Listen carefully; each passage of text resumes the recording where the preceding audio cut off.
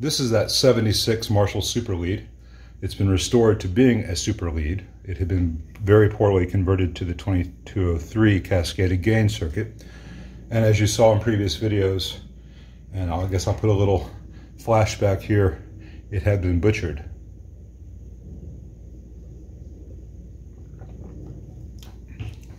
So all that yuck is gone, and we're pretty much left with the original chassis, power transformer and output transformer, and possibly the original IEC cable. Everything else in this amp, and the tube sockets, except for the V1, has been changed. Everything else is new. See the grounding video from yesterday on a lot of the changes here. I'll show in detail the new POTS wiring and the shielded grounds and stuff and some grid considerations. I'll do that later.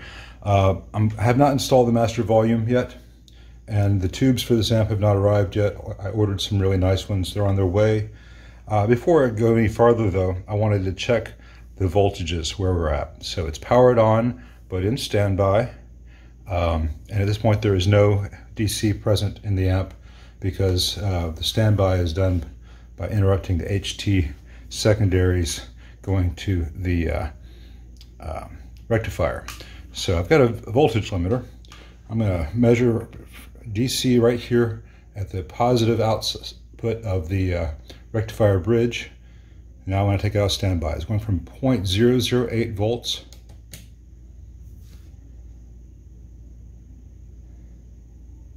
the cap's charging up, 465.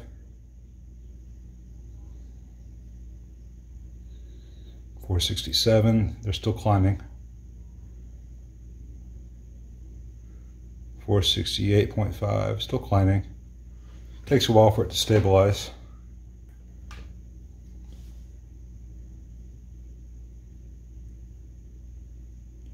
With the current limiter, it's stabilizing about 470. I'm going to briefly turn off the current limiter and see what the voltage goes to. We've got 120 coming from the mains. We're at 470 right now. I want to make sure I don't exceed 500 volts unloaded because the caps in the phase inverter and preamp can only handle 500 volts. The caps in the reservoir and screen nodes can handle 1,000 volts.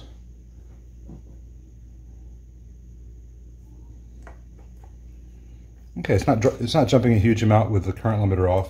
That's good. 474 just about. Unloaded B plus is about 474. And that's pretty much in line with what I expected for a mid-70s Marshall 100 watt. Check the B plus here, right here, 470.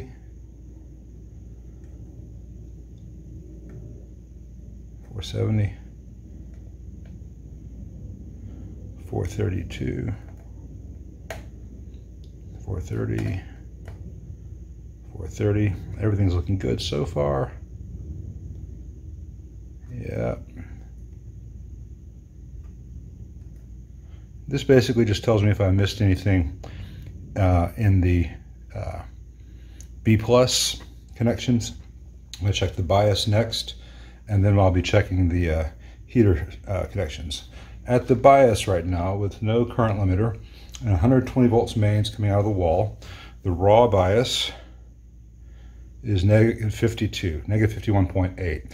That's with this trim pot all the way minimum. Let me find my little screwdriver, which was right here before I started this video. Here it is. And I'm going to turn that about halfway. Before I put tubes in, I like this to have about negative 40.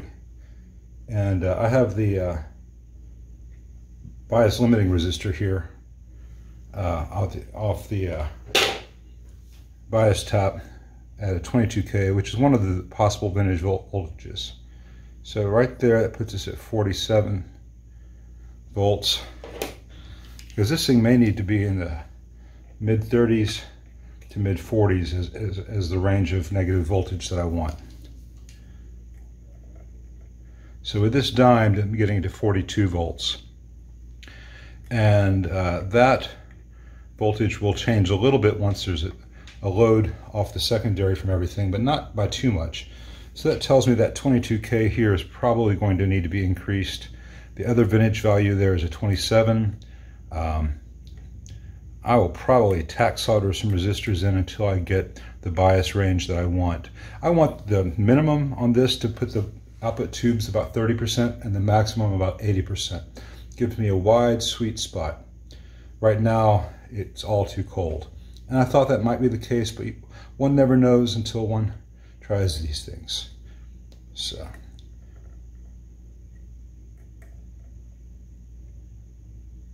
I could also decrease this 47K, but first I'm going to increase the limiting resistor. All right, let me check the heater voltage.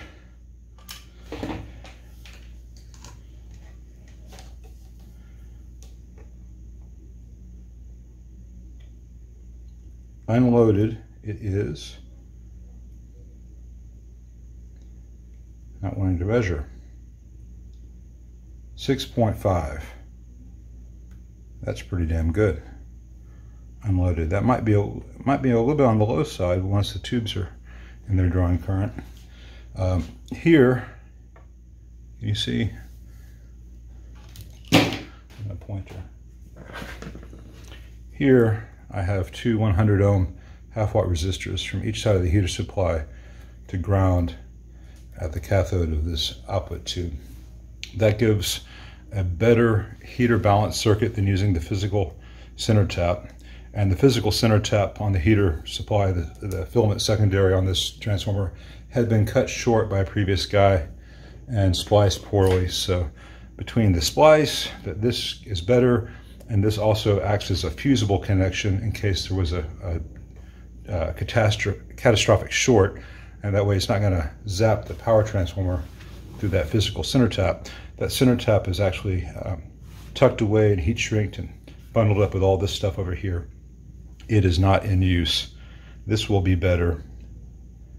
So I'm going to wait until I have all the tubes in place to adjust the bias, but I know that that 22K is going to need to be increased, maybe to as much as 33K. We will find out, but this is a promising place to be.